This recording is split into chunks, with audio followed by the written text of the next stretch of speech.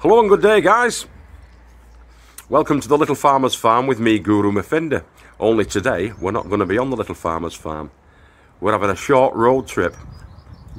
Take about 2 seconds to get there to our neighbour's plot, Magical Michael Derbyshire, of Old Mac Darby's farm.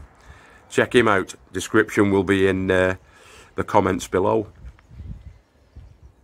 I've got that wrong, haven't I? A link will be in the comments below to Mick's channel, Old Mac Darby's farm, and you can watch Michael and Henry doing their bit. So never stuck for a job down there on Old Mac Darby, so we'll have a trip up and see my brother Beelo with Magical Mick, and yeah, we're going to be doing a brassica tent, a walk-in brassica tent today. We're going to be tenting it up. Again, the trampoline frames, all of this you'll see. We actually worked it out, or I worked it out slightly wrong. You could build that by getting the trampolines from Freecycle. You could build that for 70 quid, £70 sterling. Check it out. We had a great time today, me and him. All right, enjoy yourselves. See you in a bit. Hello. And today, we're on a different plot. We're on Old Mac Darby's farm with Magical Mick Derbyshire. He's just doing a bit of filming as we speak. Or he was doing a bit of filming, he's just here now. Alright, pal. Have you seen my brother? Yeah. So yeah, we're on Old Mac Darby's farm, and today's plan is to skin this with the old netting, the brassica netting.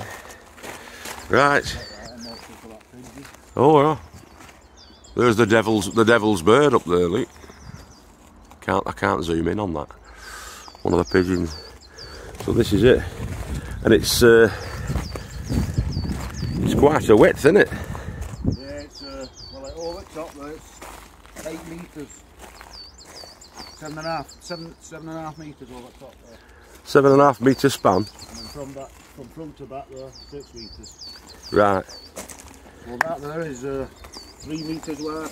We've just stitched that together, haven't we, Mick, with the old zip ties? Yep. 3 metres makes 6 metres. So it should just go from front to back. I'll let you explain anyway. That's what we're going to be trying to do anyway. We're going to get it stretched all across there so it covers the full length. But obviously you've got your drops at the front, so it's called. We're going to try and do it in a one, aren't we? Because we had to piece these ones when we did these before. We'll only go from here 6 metres. Right, and so you'll need panels at front and back, same as this. Just have the panels on from there, isn't it? So yeah, it'll only go from there to that floor at back. And what sort of netting is it, Mick? Scaffold debris netting. That was 50 quid because it's, well, 48 quid because it's 3 metres wide. So you can get 2 metres wide, I think it's like 32 quid, is it? Yeah, from, I got it from Screwfix, I think. You get 2 metres wide. You look at this one.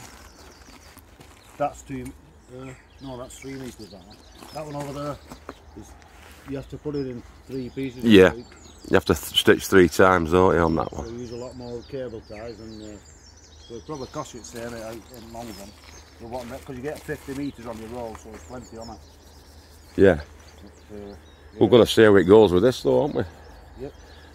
Mate, for 50 quid, you could probably get 2 or 3 of these done, really, with that, couldn't you? Well, you could get 2 done, wouldn't you? We've only used off that roll 8 metres. Yeah, so... We've got 42 metres left there, in there. Yeah. No, I've not. No, because there's 2 in there, so yeah, 16 metres. 16, 32, 48, you'd get 3 done, wouldn't you? So when you work that out, that's what, that's about, well, it's about 16 quid a tent, isn't it? 16 pound a tent. And then you've got your zip ties, call it 20 quid. Let's get cracking on with it then, pal. Okay, so we've loosely fitted the netting over the top of it. You got it off the internet, but I can't. What about, can you remember where you got it from? Off the internet, Mick? No. But it's 3 metre wide, 50 metre long, scaffold debris netting in black. And it should be around about 50 quid. It was exactly with the delivery, 50 quid. £50 with delivery. Yeah. That's if you're a UK resident, obviously. If you're elsewhere in the world, then prices may vary. But that's what you're after. You're after that scaffold debris netting. So what we're going to do now is we've just picked up the staples. We've each got a staple gun. We're probably going to be working, Mick on that side, me on this side, and keeping that bit of a tension going, because we want it to be quite tight. Not overly tight, because it's easier to split, but get a reasonable tension on it. Because we're all about the aesthetics on here, aren't we, Mick? Pleasing to the eye. It's got to be aesthetically pleasing to the eye, boys and girls. So that's what we're going to be doing. Like I say, working opposite each other, trying to keep a bit of tension, but keeping that shape. You can see there where we've zip tied it together, we've got the middle bars. So we're going to try and follow the middle bars and keep that as our central point, and then work off from that. I'm wondering whether or not we might be alright zip tying that onto bars, you know, that middle bit. Oh, yeah. And then we can pull against it each side, can't we? Maybe. Right, well, we'll crack on. Let's take a look at how much that scaffold debris netting costs. Alright. I have no idea. Yeah, all I do is I roll it over there. This is how you do it on your own. Pull it down. Hold it down with your stapler. Don't staple, yeah. And then roll it again. One more roll, I think. Stick that down there, crack it, and then get on your next one. And then off you go. Yeah. Magic. That's your first fix then, and then what Mick's going to do and what we're going to do after is, this is just temporarily to fix it, your first fix, and then some 2x1's going to go over, and he's going to screw that down onto it as well. Screw is where not too tight. Yeah, where that wayward screw is there. But that's going to again give it another fix over the top of it, so it's going to be like a permanent fix then. And hopefully we should be laughing. We're just following the line there with that central stitch together of the two parts. We're just affixing that then to our central tubes. And then we're going to pull away from that, or Mick's already started pulling away from that and fixing it at the back here. We thought that we would probably have to piece the back, but we might be able to, it's looking like we're going to be able to get away with doing it as one big sheet. So we'll see how we get on. Okay, that's scaffolding direct. Not sure about that that code there. That's Liverpool. But anyway, that's all I typed in was, let's go back. I typed in to Google. Obviously I'm in the UK, but I put 3 metre by 50 metre construction debris netting in black, and it came up with these. And yeah, so if you skip down a little bit, that was scaffolding direct, that one. Black debris netting, 3 metres by 50 metres, 40 GSM, don't know what that means. Something square metres, don't know. Debris netting is durable heavy-duty plastic netting for use on scaffolding to protect pedestrians and traffic from falling debris, I'm guessing.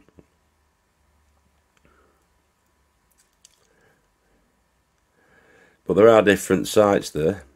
There's an Amazon site. Let's have a look at that one. I say it doesn't take you long to have a look about, does it?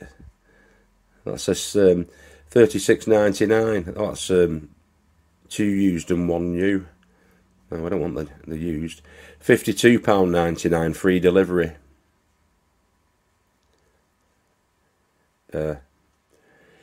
So yeah, you pays your money, you takes your choice, don't you? I guess. But that's what you're looking for, the debris netting.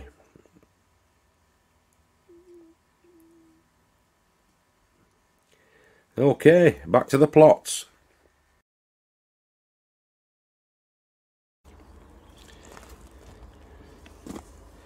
So to get that tautness, you're going to have that slack at the ends on the corners, and Mick's tightening it up now by just basically gathering it around the pole and taking in the slack, if you like. We're just going to keep working round, aren't you, mate, with that?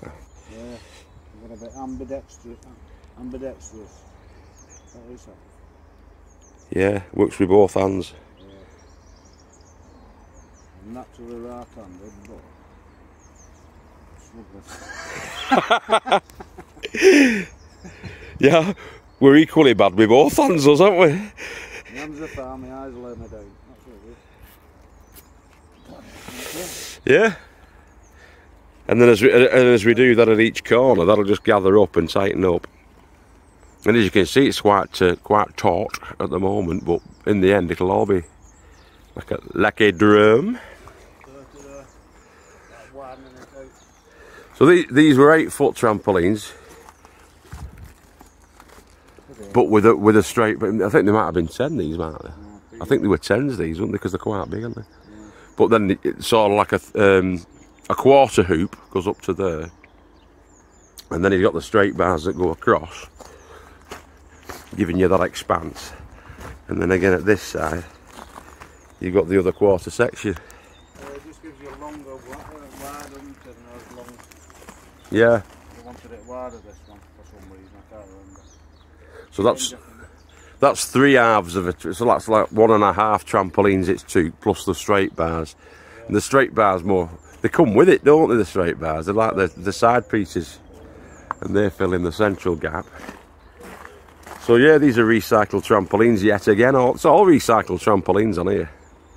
That's a 12-footer, that one. This is a 12-footer, yeah. That's flat, that's wide, but I mean, that put anything in that because it's 12-foot wide. So yeah, that's the biggest one on here, I think. That's the hoop, isn't it? The 12-foot hoop. And that's really, really strong and sturdy stuff. If you look at the width of those poles, they're about 2.5 inches wide. So that's going nowhere, that. Looks like I'm doing now, doesn't it? I better get cracking. Yeah, keeping them lines straight. Yeah. So that's just snipping off the tails now, Mike. Haven't you, Paul? Yeah. Not done a bad job of that, have we, kid? No, it's mint. Can't see one seam in that. No creases. I like the black. It's more see-through, strangely, than the green. Isn't it? I think it lets a bit more sun. It might not do, but it could let a bit more sun through, couldn't it, I guess? But yeah, we just finished going around with this, the zip ties and the staples. Need a few staples to attach it to the timbers at the bottom, but Mike's going to put over the 2x1 later for a secondary fix. But for the time being, that's nipped it on. They cut a hole for the door. Yeah? And a magical guru team. A magical guru production, this. Yeah. Tent City. And it's all been done out of the one piece, really. Well, the 2 pieces stitched together, and we've not had to piece the fronts. It's just all been pulled over. Yeah. Good for that. It's going to do the job. Get them butterflies out. You're going to get that sagging because obviously we've not got as many ribs as this one. This one's got loads of ribs on it, so that's not as much distance to travel before you've got a support, if you like. But it's doing the job. You don't have to charge mahal, does it? No one for about 3 years, isn't it? Yeah.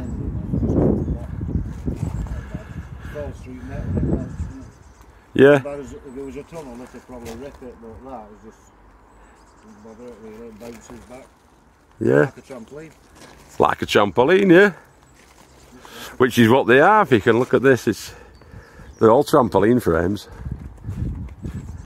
That's got too many in that. I think that was the first one, wasn't it? Yeah. No, that was the second one, because that one's like the Western wagon, isn't it? Yeah, that's the Western wagon. There's too many spans in really. Yeah. But there's 3 full trampolines in there. This would only be 2 for the length of it, but if you look, there's 3 full trampolines. Because what I did with that, I stuck it on my feet. You know that feet at the bottom? Yeah. So I stuck it on them that way, so it was like 3 separate frames. That had to come out in 3 separate frames really. It was just because they had a spur trampoline. Yeah. It's nice and high, this one. It's going to be 11 foot high, that one, is it? I'm standing in there. It's got to be 10. It's a good 10 foot. Well, yeah, it's probably about 10 foot, isn't it? We get nice sweet corn in here and tobacco. Nice up there. Good tent that one.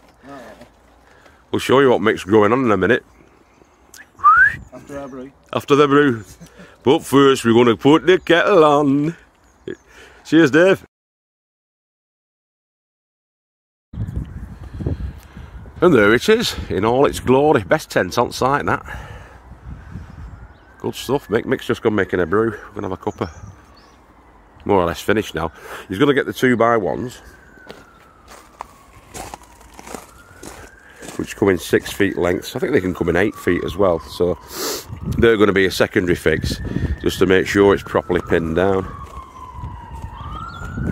Yeah, it's fine, that, isn't it? Nothing wrong with that. Nothing wrong with that. Oh, there's a gap there. That's escaped the pogrom. We'll sort that out with the old staples. But yeah, so the 2x1's going to be going over the top of that, the 2x1 timber, and that's going to be screwed down for a permanent fix. So you'll have the double fix of the staples and the 2x1 screwed down, and that'll hold it. That'll actually tighten it up a little bit more as well once he does that. I mean, this one we didn't do it. Well, Mick didn't do it. That's just the staples, and that's held. But yeah, he needs another piece of timber for going in there.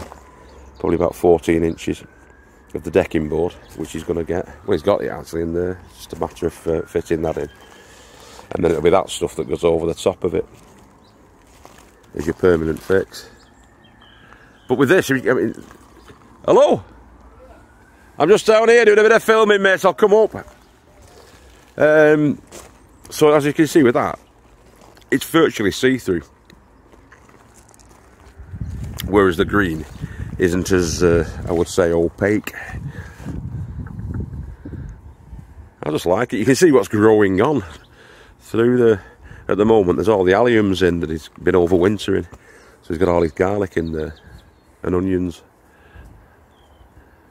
Yeah, that's the bonus really of having the black, because if you get the 3 metre too, you only need... I mean, for most beds like these ones, these raised beds that we've got down here, that Mick's got, you only need the one. You can get them taller than that, but you only need the one. You want the height, so you want about 4 feet for a brassica bed, about 4 feet high, and then following the span. So if you get a 4 foot by say 8 foot brassica bed, then with one length of the black scaffold debris netting or construction debris netting, whichever it's mentioned as, then you can do a bed without stitching it together. It's just one single bed then, because that's just short of 10 feet 3 metres, which is going to be more than enough to cover it. Anyway, I'm rambling on, but yeah, those are our little tips. I'll see if I can actually find on the internet where you get the scaffold debris netting from and get a price for you. That's handy battening, and it was 8 foot lengths, and they were only 99 pence. 99 pence they were from Savoy Timber in Wigan, and that'll do. You don't have to get proper 2x1. That's like sort of ½ inch really, ½ inch wide or ½ inch deep, handy battening, and that does the job. So that cost about £6 or £7 to do that. So to completely net that, the trampoline frames were free, so completely netted, I would say it's definitely cost less than £100. Obviously you need your timbers there to fasten to, but I think you could do that for 100 quid. I think it's about £60 for the netting, the zip ties, the staples, and the handy battening. And then you've got the timber bases. You could do that for 100 quid. And that's a big growing area, that's like 14 feet. Or is it 16? I think it might be 16 feet. By about, I want to say 12 feet, 12 by 16. Good, isn't it? Good bit of kit. There's Mick there. We're fixing the fence between the two plots. That's the little farmer's farm next door, obviously, and this is old MacDarby's farm. As I say, link in the description below. Just to wrap up now with our magic. Here he is. Yeah. Old McDerby's farm, magical McDerbyshire there. 6 feet away. The professor. Nice social distance. Oh yeah, got to keep that social distance going until the 12th. Well, probably beyond the 12th, isn't it? But yeah, check him out. Old McDerby's farm, Mick and Henry. They're always up to something, aren't you? Always. Always doing something. Keeping growing with your heads down. Anyway, cheers for that, mate. No problem. No problem, pal. See See you later on. Ta-da. Okay, that's my compadre, Magical Mick from next door. Go and check him and Henry and all the other crazy dudes that pop in on the on Old McDerby's farm, sorry. And go and share the love. You won't be disappointed. There's always something going on down there. Alright, catch you later. Remember, we love you all. And keep growing with your heads down. Alright, bye-bye now, boys and girls. We'll see you tomorrow.